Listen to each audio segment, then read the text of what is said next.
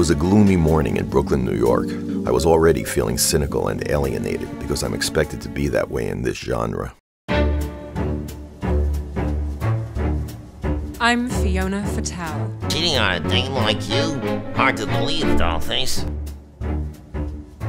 What was your grandfather's name? Peter Piper. And why did you say cloaked in mystery?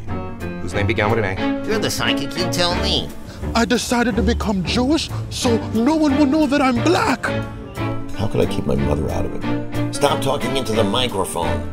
Oh my god, just finish the scene. We'll fix everything in scene 2. Is that a mezuzah in your pocket? Or are you just glad to see me? Oh, no, that's a jar of Harry. Oh, in case I need a nosh.